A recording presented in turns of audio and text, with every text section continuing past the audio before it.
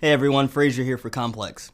Last Thursday, the New York Times published an unsettling and thoroughly reported investigation exposing veteran Hollywood heavyweight Harvey Weinstein as having a history of sexual harassment towards several female employees and actresses going back decades. That initial report was followed by an even more disturbing one in the New Yorker, which added to the list of victims, both famous and not, and upped the allegations against Weinstein to rape.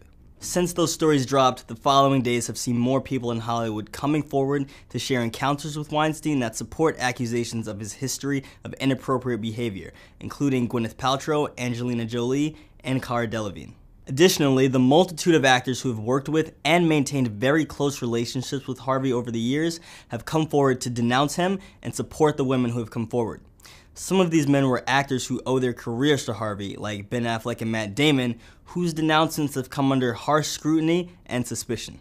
But the one statement everyone has been waiting on is from Quentin Tarantino, arguably one of Weinstein's longest and closest collaborators. Weinstein and Miramax distributed QT's breakout film Reservoir Dogs, and they've been down ever since. Weinstein even threw Quentin's engagement party earlier this year. So, understandably, everyone's been waiting with bated breath to see what the veteran director would say and what side he would land on. Quentin has finally broken his silence, sort of.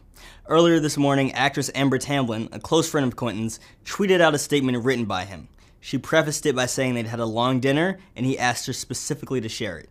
It reads, "For the last week, I've been stunned and heartbroken about the revelations that have come to light about my friend for 25 years, Harvey Weinstein. I need a few more days to process my pain, emotions, anger, and memory, and then I will speak publicly about it."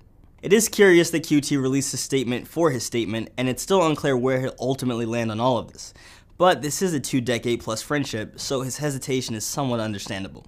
We'll wait to see how Quentin expands his thoughts further as the accusations and case against Weinstein continue. Keep it locked to Complex News on YouTube for updates on this story. For Complex, I'm Frazier.